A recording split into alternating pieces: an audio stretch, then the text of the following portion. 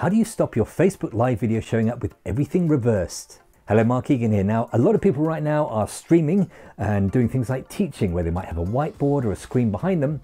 And one of the problems they're facing is that often the words are showing up backwards.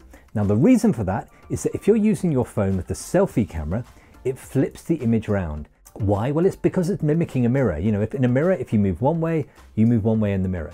If a camera didn't flip the screen round, you would move in opposite directions. It would be distracting. So how do you fix it? Well, if your phone can do this, here's where you'll find it. So when you go live, go down to the bottom and hit the magic wand icon. Then go across to where you see the screwdriver icon. And here in the settings, you'll see the option to flip it round.